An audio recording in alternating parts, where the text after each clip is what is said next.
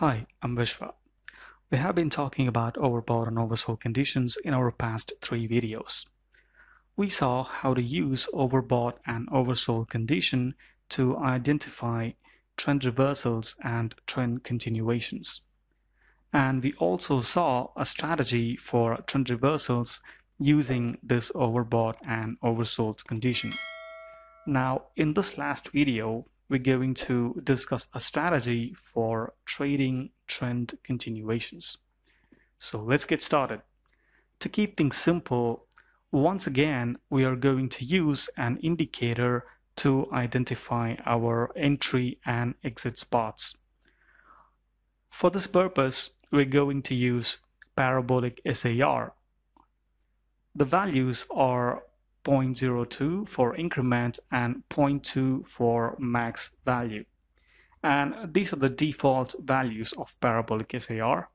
So let's go on and see how to place our trades with this indicator. If you take a look at this example, there is a blue dot that is traveling along with the price, right? So this is our parabolic SAR indicator. And we are going to take trades based on this. And just so you know, if the indicator is below the price, it means that the price is an uptrend. And if the indicator is above the price, it means that the price is in downtrend. And SAR means stop and reverse. What it means is that once the price hits this parabolic SAR point, it indicates that the current trend has stopped and the price could reverse in direction. Now, with that in mind, let's take a look at some trades. Here is our overbought condition in this example. And before we talk about entries, just remember that the overbought or oversold means that the price is overextended. So ideally, you want to enter your continuation trades after a pullback or consolidation happens. And one plus point of using this parabolic SAR is that you can find the beginning and end of this counter trend or pullback very easily. Let me show you how. We have an uptrend right here, right? And as we already saw, when the price is an uptrend, the parabolic SAR will be below the price. So what we will do is wait for the parabolic SAR to shift above the price. Now this indicates that the price has gone into a counter trend. So now we have our trend continuation pattern followed by a counter trend. So we will take our trade once this counter trend ends and our actual buying trend continues. And here you see that the parabolic SAR is shifting back below the price, telling us that the uptrend is about to continue. So our entry will be around this level, and our stop loss will be placed slightly below the parabolic SAR point. And as this point moves, you can trail your stop loss along with it. And for the exit, we use this trailing stop method. Once the price hits this parabolic SAR point, we will exit from this long position. In this example, our pattern is right here, and we will focus on our sell entry after a small counter trend is formed, which is right over here. So our sell entry would be around this level. But since this bearish candle is very big, our stop loss will also be big. In that case, you can wait for a pullback to enter your trade. Now, this would minimize your risk. And as for the exit, we will be exiting our trade right here, because this is where our SAR point has been breached.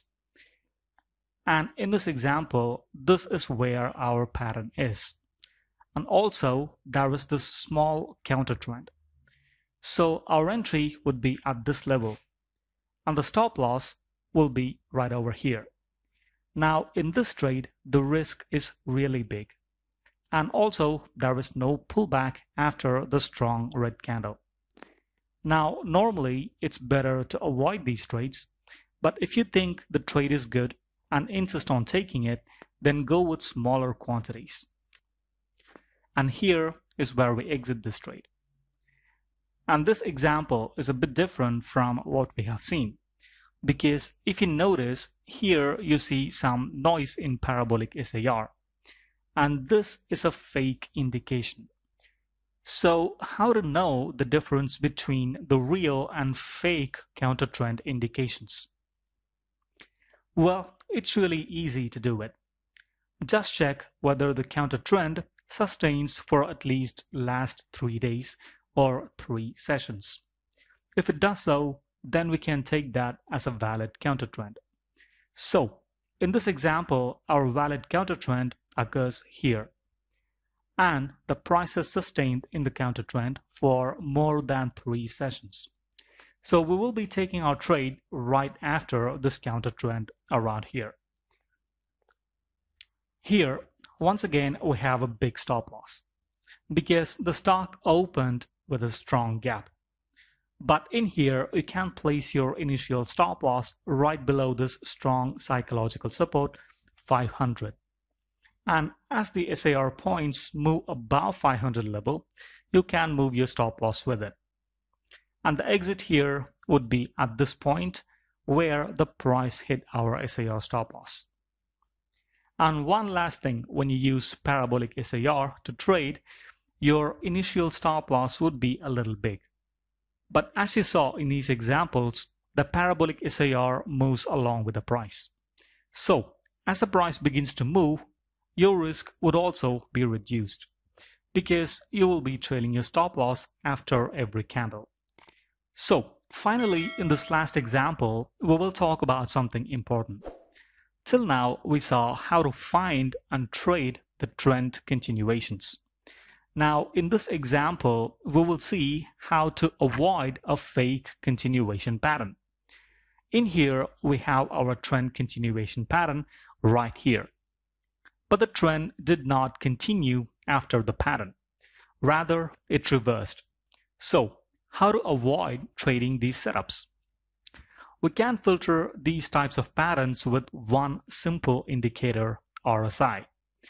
When you see a divergence in RSI along with our pattern, then it means that the trend is going to reverse rather than continue. So in these places, you can focus on taking reversal trades instead of continuation trades.